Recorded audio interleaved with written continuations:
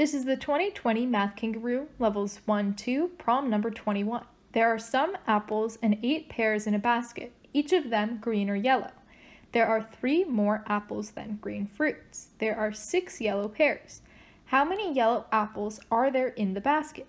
A, 4, B, 5, C, 6, D, 7, or E, 8. This is the problem as it originally appeared on the test, and here is where we'll be doing the solution. So as you can see, I've included a table so that we can better organize the information given to us in the problem.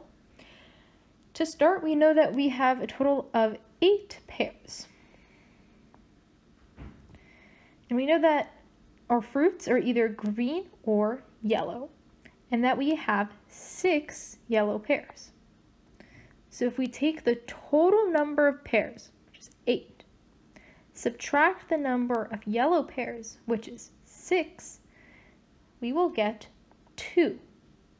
There must be 2 green pears because the number of green pears plus the number of yellow pears must be the total number of pears, which is 8.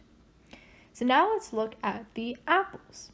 We have question mark number of green apples. We don't know what that value is yet. But in the problem, we know that there are 3 more apples than green fruits. So what's the total number of green fruits?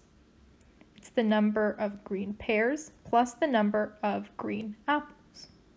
So that would be 2 plus question mark is the total number of green fruits.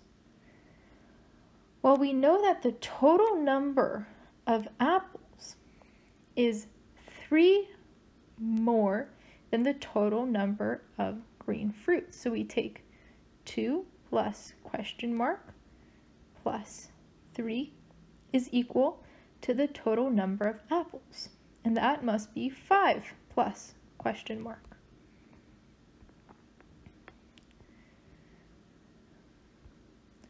So now we're trying to figure out how many yellow apples are there.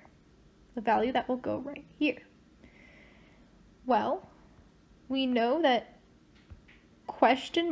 we have question mark green apples plus a certain amount of yellow apples is going to give us our total number of apples, which we know is 5 plus question mark.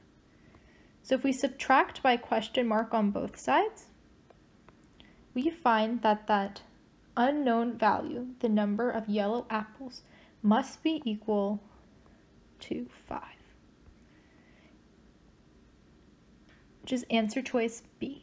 Thank you so much for watching, and please subscribe if you would like to see more videos.